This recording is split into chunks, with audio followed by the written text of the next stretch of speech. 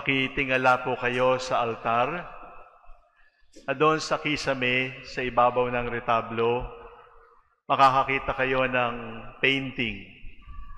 Nandun si Jesus, Peter, James at John, at nandun si Elijah, nandun si Moses. Yung painting po sa altar natin ay yung gospel para sa linggong ito. Ang tawag po sa pangyayari ay transfiguration, pagbabagong anyo ng Panginoon. Mayroong tatlong audience, Pedro, Santiago, at Juan. At kaya nandito sa katedral, ang painting na yon ay sapagkat tayo ay Cathedral of St. John. Mayroon silang nakita at mayroong tatlong reaction na nakita sa kanila. Una, they were stunned. Second, they were silenced. And third, they could not understand what it was, so Peter said, "Let us stay." Let us look at the three words: stunned, silence, stay. Nakita nila ang second luminous mystery. Nakita nila ang fourth luminous mystery at nagulat sila. Maganda kasi. Pero natahimik sila kasi hindi pa sila nakakita ng ganon. Kaya sabi nila, "Let us stay here." Hindi lang yun transfiguration. Natatandaan ko po, seminarista pa lang ako. Una kong nakita si Pope John Paul II sa Manila Cathedral bago magmisa. Pareho din ang aking reaction.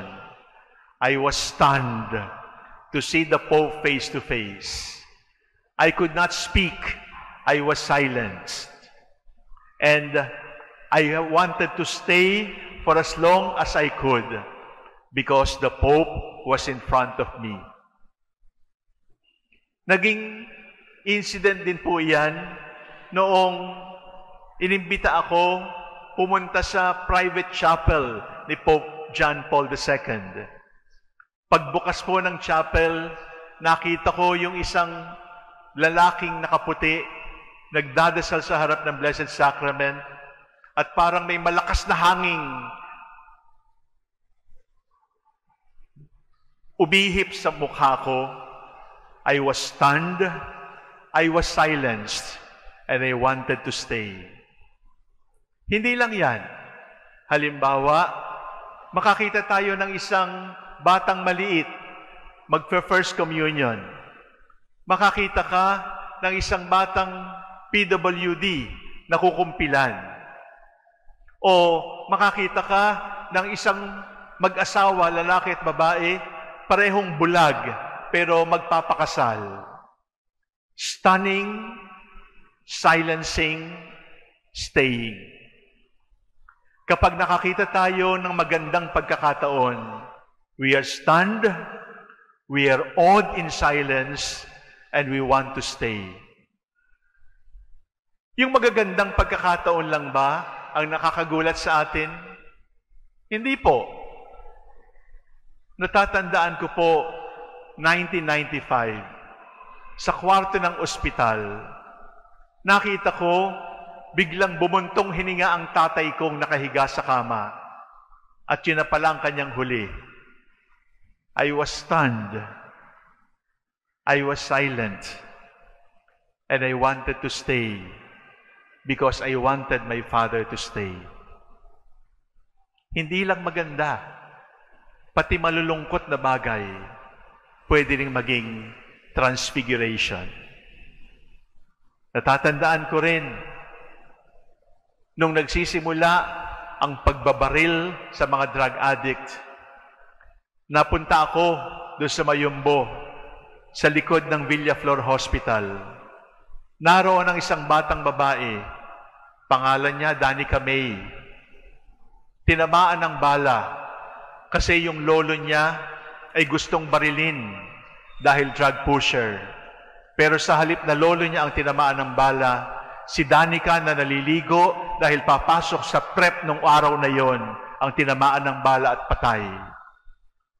Pagkakita ko kay Danica, 5 years old, may butas ng bala, stunned, silenced. I wanted to stay. Naulit pa rin yun sa Sitio China, sa Bunuan. Pero ang bala ay nasa kanyang noo. Pagtingin ko sa loob ng kabaong, butas ang kanyang noo, stunned, silenced, stay. Siguro ito rin ang naramdaman ng Samaritano nung makita niya yung dugoang tao sa tabi ng daan. Stunned, silenced, and he stayed with the man and brought the man to an inn for safety. Ang ibig kong sabihin, mga minamahal kong kapatid, ang pagbabagong anyo na may aral ay hindi palaging maganda. Ang pagbabagong anyo na may aral ay hindi palaging kabigha-bighani. It is not always attractive. It is not always luminous. It is not always glorious. It is not always shiny. It is not always brilliant. Minsan, ang transfiguration ay hindi tungkol sa pinakadakilang kaya nating abutin. Minsan, ang transfiguration ay doon sa pinakamababa na gusto nating puntahan na hindi naman para sa atin.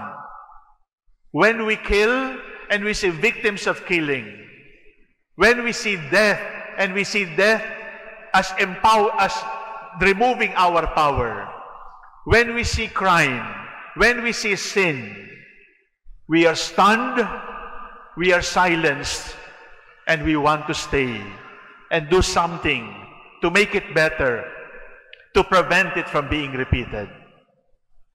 Ngayong ikalawang linggo ng Kwaresma, ang panalangin para sa atin na alay sa Panginoon ay, Panginoon, iligtas po ninyo kami sa pagiging manhid, na hindi na kami nagugulat, hindi na kami nagugulantang, hindi na kami natitigatig.